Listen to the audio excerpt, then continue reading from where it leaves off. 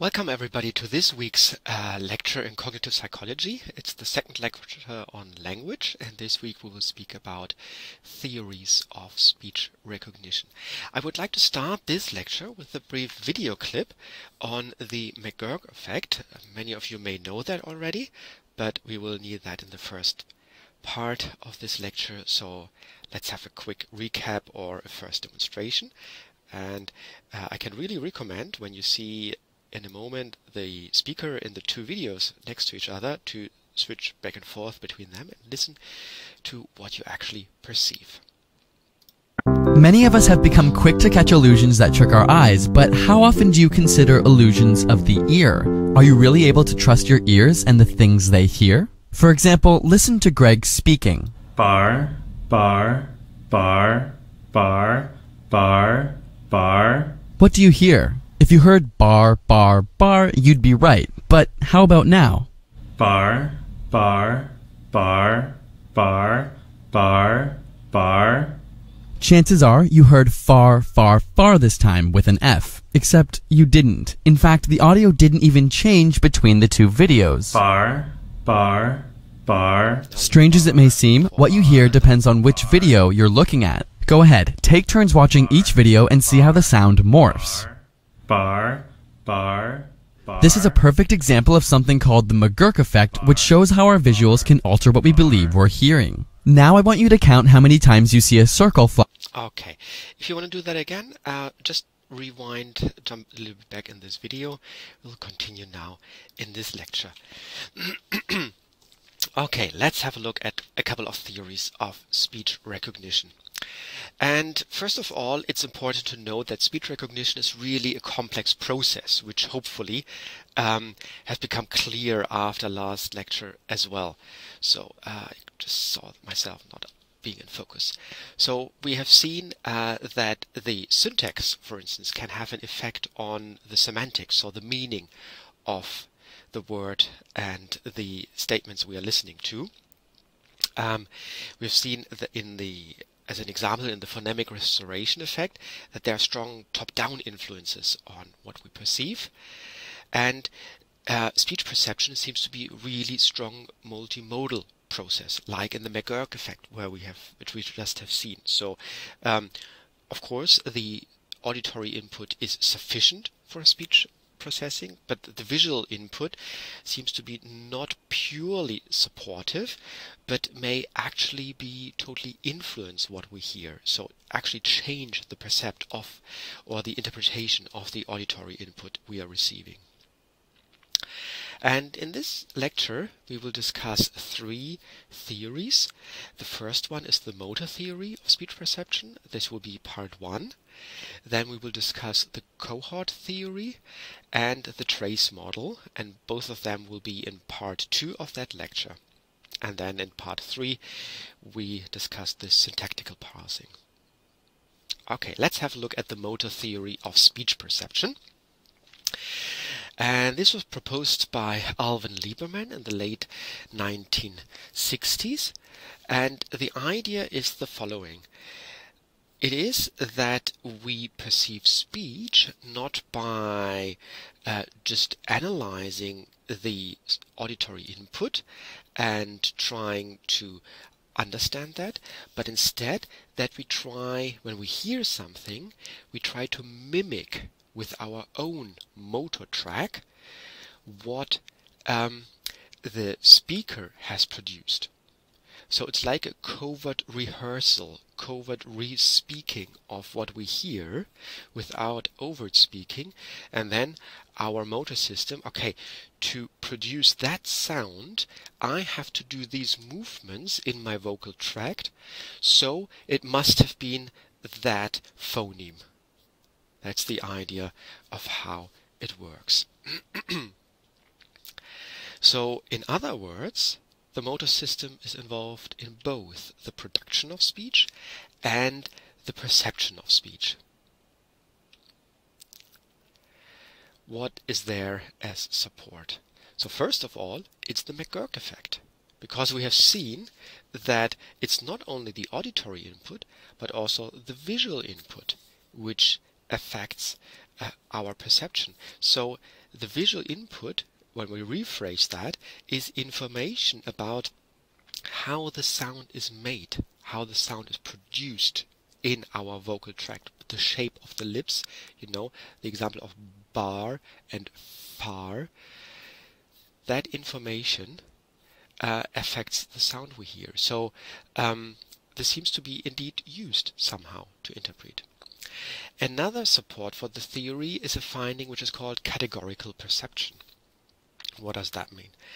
And if you remember last week, we said we have different phonemes as the smallest units of sound, which bring about a change of meaning or a distinguishing meaning.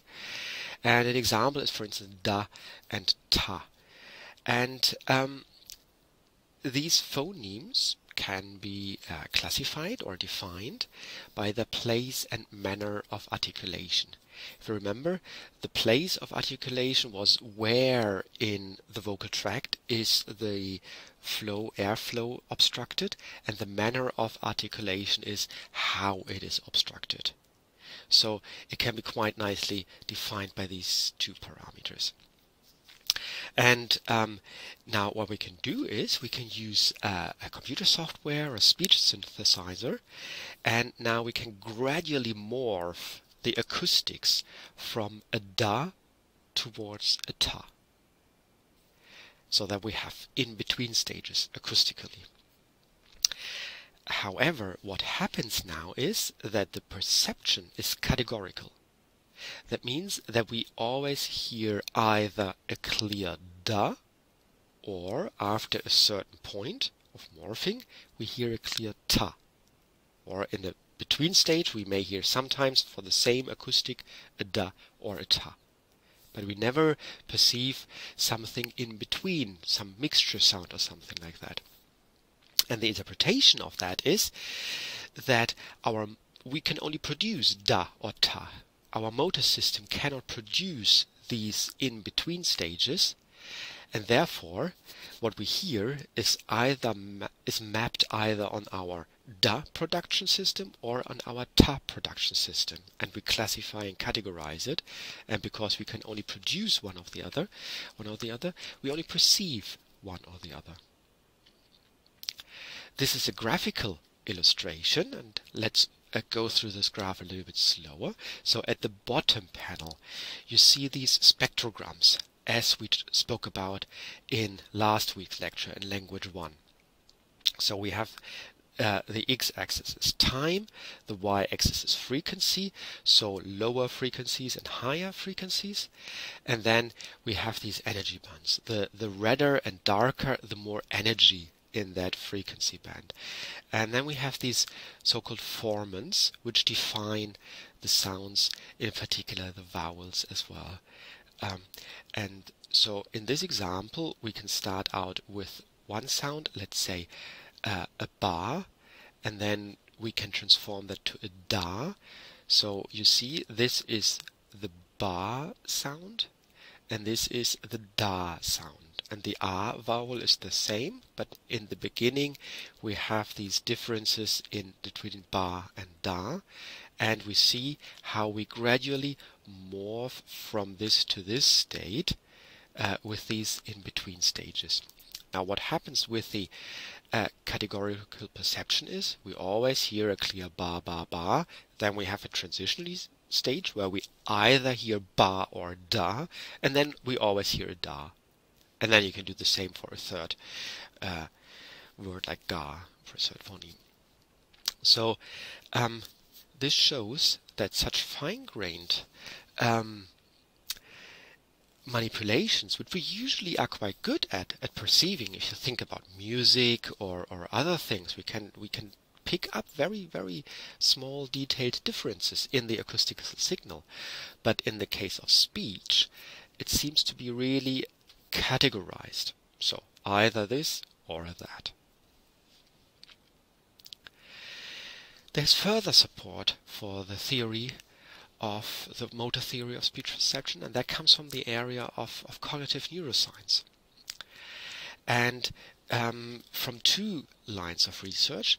One is functional magnetic resonance imaging, and when participants go into such a brain imaging scanner, then and they just listen to speech without the need to produce a speech, so just a passive listening task, we can see that it activates cortical motor areas. Just for clarification, this image is just for illustration, and this activation is actually acoustic perception. This is not motor area. Motor area would be here. So, so this is one line of research. And the other one is that when we use TMS, transcranial magnetic stimulation, which uses strong magnetic pulses to briefly interrupt the proper function or processing in the brain areas, and we use that over the premotor cortex, so a motor area, then this actually impairs the perception of speech. So when we disrupt motor cortices or motor areas, we impair speech perception. This is strong evidence for the motor theory of speech perception, that it at least plays, that the motor areas at least play a role in speech perception. A very close link are the mirror neurons. And many of you will have heard of them.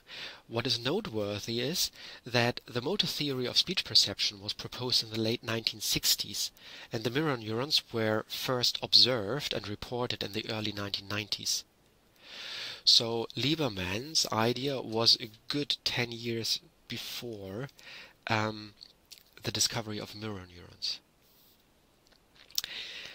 However, the mirror neurons very nicely support the idea of the motor theory of speech perception. Therefore, let's have a very quick recap and look at this concept.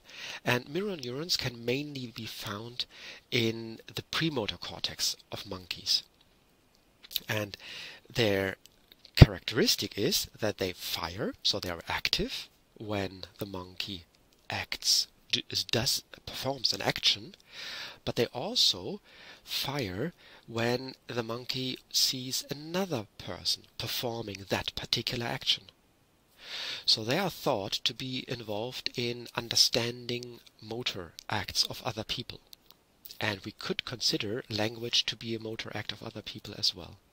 So this as an illustration, so we have the activity of a certain neuron, and when this monkey grasps something and puts it into the bowl, then this neuron is active. Now the mirror neurons have the feature that they will also be active when the monkey observes another person acting in the same way, doing the same action. Okay. However, as always, there is criticism of the theory, or there are problems with observations which are hard to explain and interpret. One thing is that, as we've discussed last week, speech production is highly variable. We have said there are at least 50 different ways to say the word "the" in the English language. We have accents and things like that. We may have new words we've never heard. So what sound is actually produced by us? When you hear something, how can we make sure that the correct phoneme is produced? The same phoneme as produced by the sender, by the speaker. Because of these transmission errors of accents and everything, we may actually produce something different in our brain. Another problem is that infants are really good at listening already, so at speech perception, but they can't speak yet, or only babble or so. So they're not good at speech production. So there seems to be, at least in childhood, infancy, a decoupling of perception and production, so that perception is possible without the production. So at least the learning of speech must be based on different mechanisms.